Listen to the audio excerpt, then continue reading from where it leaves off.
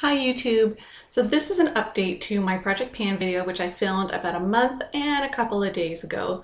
The Project Pan video was all about how I'd given myself a month to try and use up my beauty product stash, be that makeup or hair products, skin products, whatever. So I haven't been shopping for beauty products in a month, which has been a true test to my non-spending abilities. And I have managed to use up quite a few things, but I think that I am going to push this challenge for one more month just to see how well I can possibly do. And I really think that I'm going to put a huge dent in my stash if I have my little challenge going on for just a little bit longer.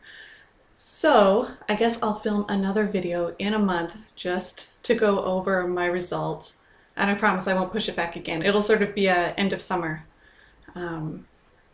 wrap up of how I did with not spending any money on beauty products for the months of July and August. So thanks, that's all I have to say. Bye.